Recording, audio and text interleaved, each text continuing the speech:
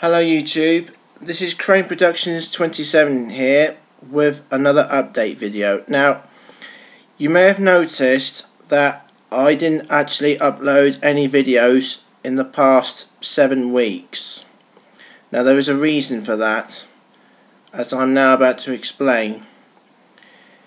This all starts back in January. My mum told me when I was at my nanny's place, her mum's, that she had to go to hospital to have some checks done because her skin had started to turn yellow, and this resulted in her being in hospital for 3 weeks.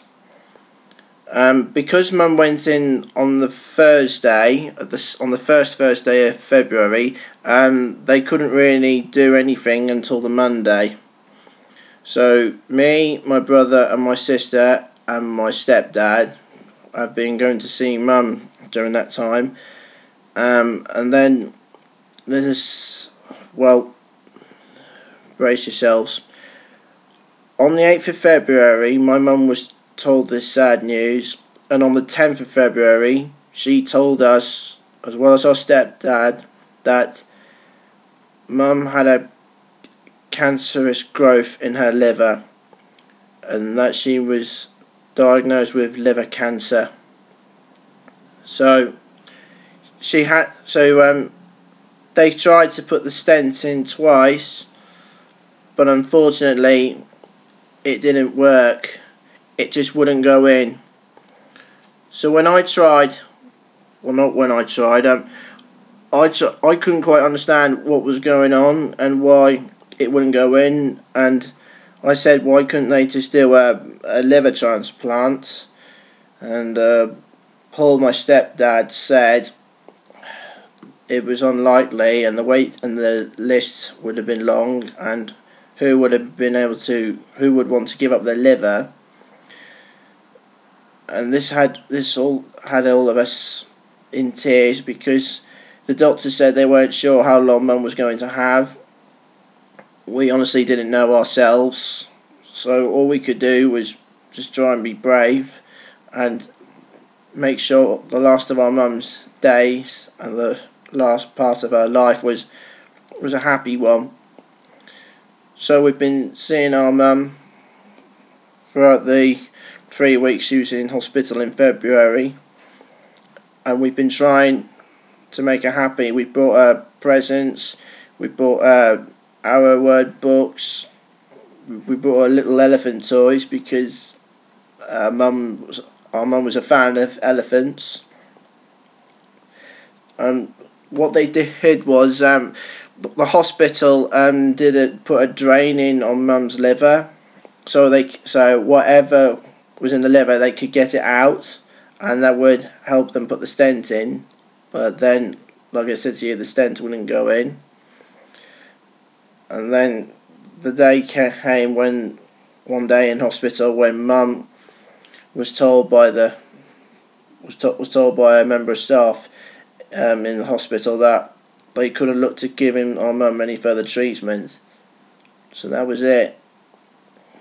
My sister was in tears a lot, and so was my brother, and so was I.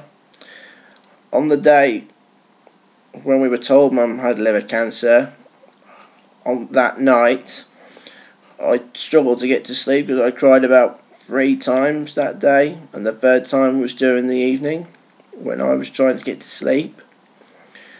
And then when my mum came home, unfortunately she was restricted to her bedroom. She couldn't go out anywhere. She wasn't, because the longer the liver cancer in her liver was growing, and that was going to cause some bad effect on Mum's body, and she wasn't going to be able to do all the things she loved doing. The saddest part was we weren't going to be able to take our mum out to do anything. The only time when our mum got to go out was when she went to go and see her dad at the cemetery.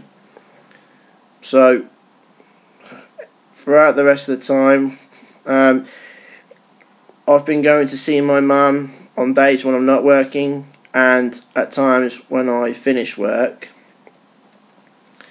And then one day in March, Mum had to be rushed back to hospital because she had an infection in her liver, and that was something to do with the drain she had.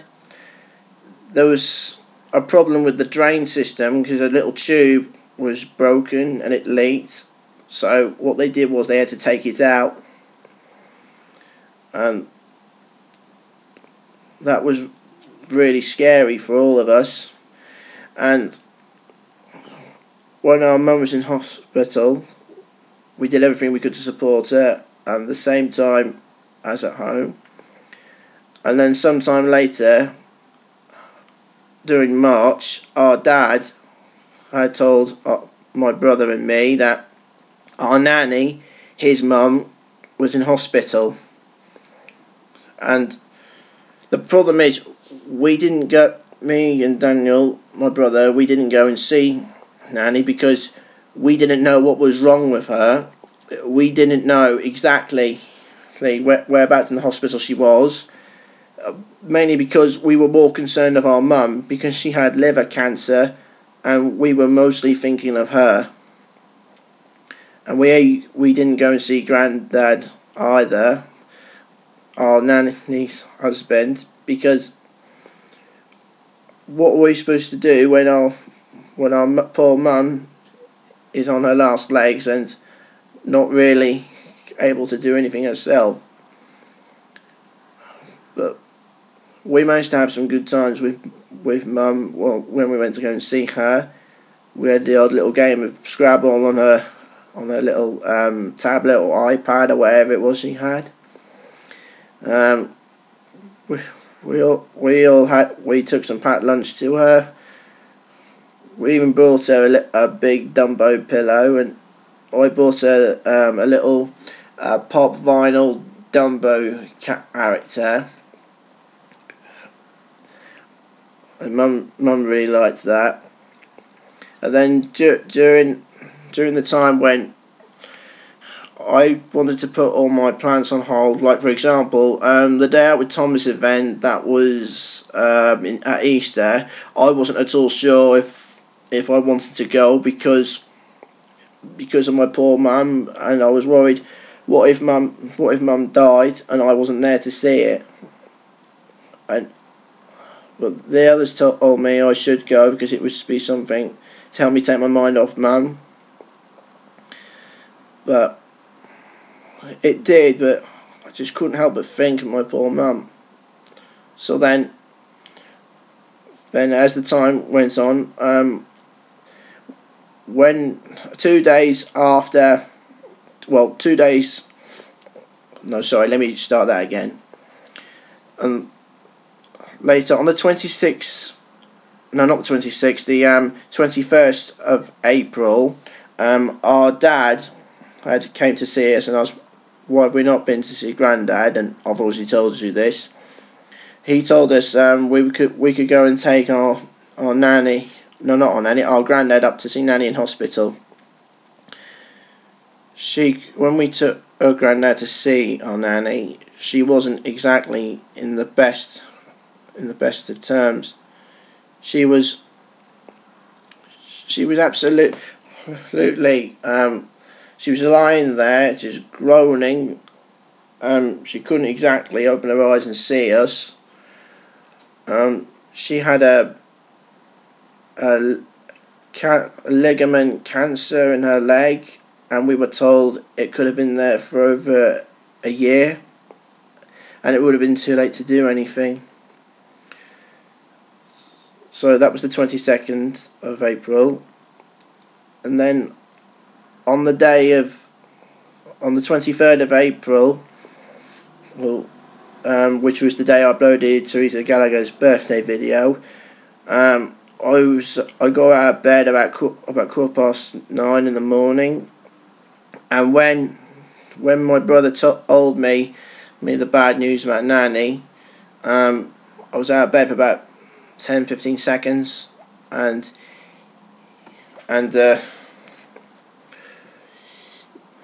he told me our nanny, our dad's mum, passed away in hospital about 4:15 in the morning, and that was shocking, because we only saw her that day, and that day was the last day we saw her. Because also on that day I had planned to go up and see the Tugs exhibition at the Nene Valley Railway, but I couldn't bring myself to book tickets to go see it, or book train tickets, because I was more worried about my mum, especially when she was literally out of it. She needed help going to the bathroom and back. She was getting more disorientated. She was getting morphine injected into her, so she couldn't feel the pain. She was getting very bad. And then on the 28th of April, I went to go and see Mum after work. Same as my sister Laura and Daniel. Daniel had time off work, and so did Laura. And we saw Mum was like, all she could do was just sleep, and sleep. And she was like, her brain was literally breathing through her body. She was like making a lot of noises,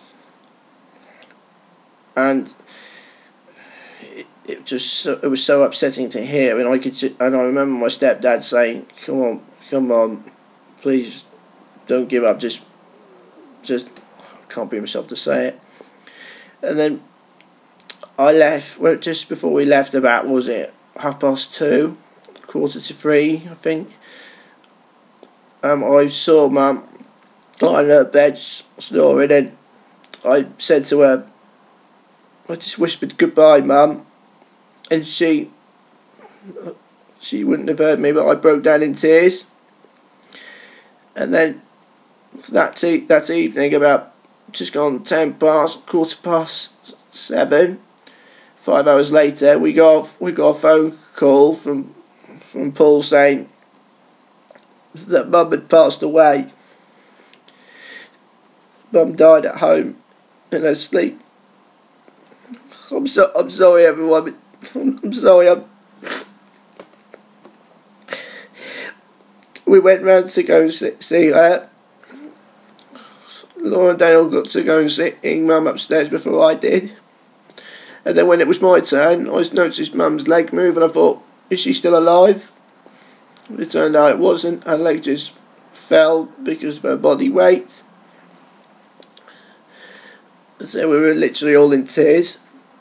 I had the next day off work just to get over what happened. And to be honest, I couldn't bring myself to think that Mum was gone. I just didn't want to believe it. I didn't want to accept that Mum was gone. I thought, no, that's not fair. Because my mum was only 56 when she died. And what upset me most of all was that I never got a chance to tell Mum. Well, I did get to tell Mum how much I loved her, but there was so many things Mum was going to miss out on this year. My brother's 30th birthday.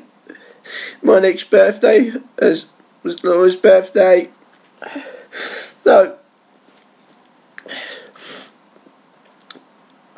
So the last few weeks have been really hard. Mum gave us each a card, but we were only supposed to open it until after she died.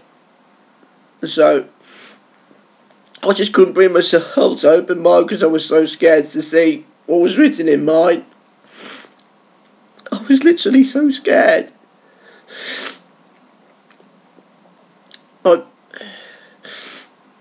I know Mum's in a better place now and she can't suffer, but I do miss my mum so much.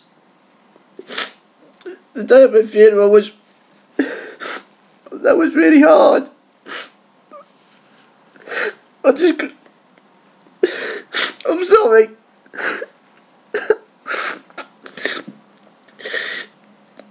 So, just before Mum died, Mum, I had a sort of a dream which I won't go into, and that made me think of Mum. When I had the dream I told Mum about it, and I broke down in tears. And I remember it was a Tuesday afternoon during April, was a couple of weeks before she died.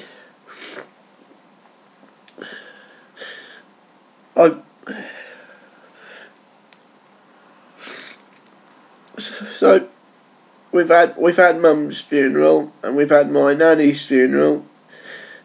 Another next. This is still very hard.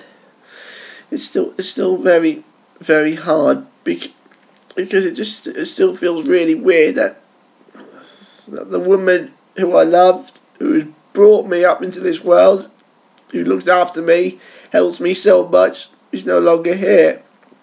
Because my mum, to me, was a very important person. She was the most positive female influence I had while growing up. She was somebody I could look up to, talk to about anything. And now she's no longer here,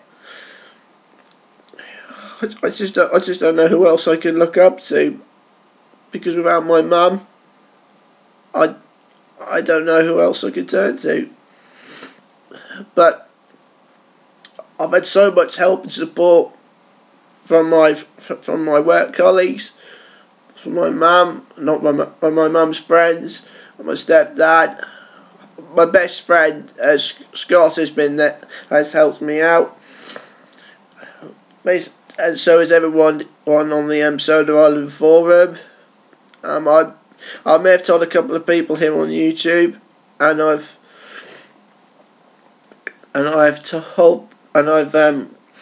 had a nice little gift from Dan5589 or Buster the Steamroller or whatever. He uploaded any videos for nearly 7 weeks, because I just couldn't because after the death of my mum, I just couldn't bring myself to make any more videos because all my projects have been on hold.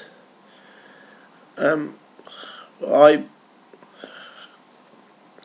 did get to go on that Day Out with Thomas event, which was on the bank holiday back in May, because it would help me take my mind off. And I'd say I did enjoy that day.